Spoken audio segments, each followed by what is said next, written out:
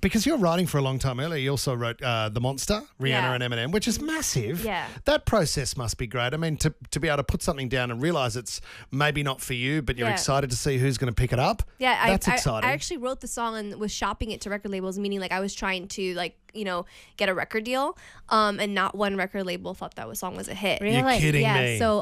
So I kind of felt a little bummed out.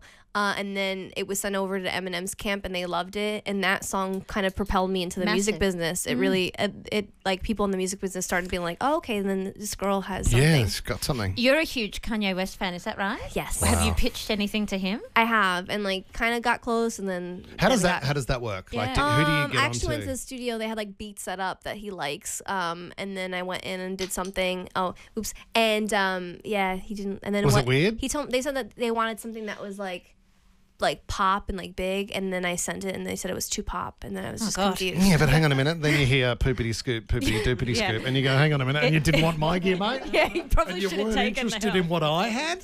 What an insult.